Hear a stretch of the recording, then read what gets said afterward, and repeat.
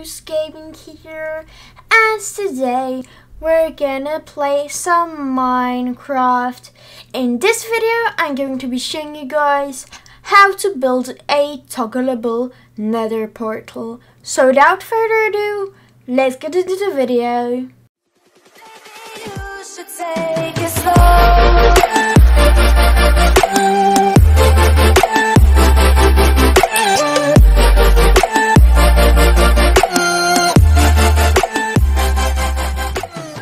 Okay guys, so here it is. This is the nether portal. It's really quite simple. I'm gonna showcase it to you guys and then show you how to build it. So in terms of the showcasing for the actual thing that it does, as you might expect, it toggles your nether portal on and off. So you can toggle it on like so and toggle it off like that. It's really quite simple.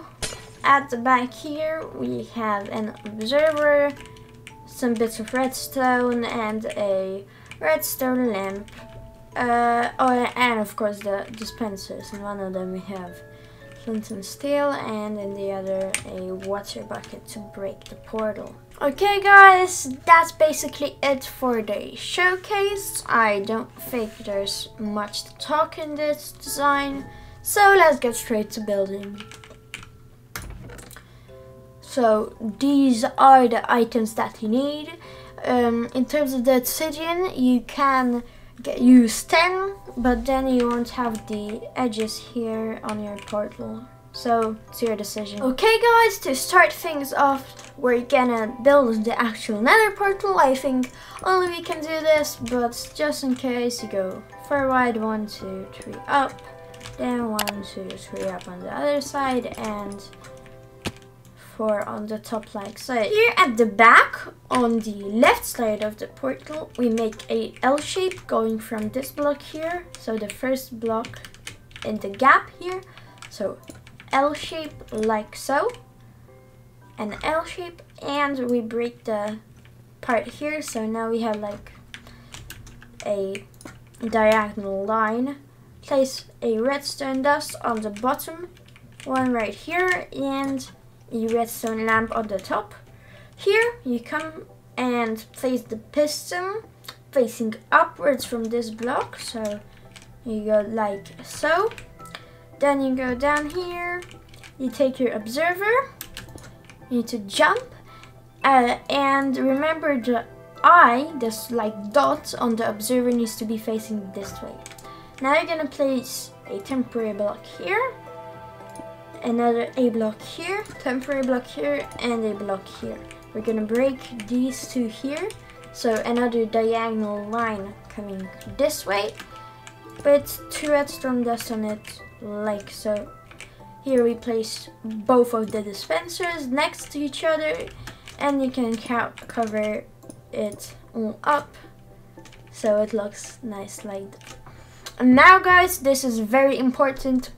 The flint and steel goes into the left one, so here, and the water goes into the right one.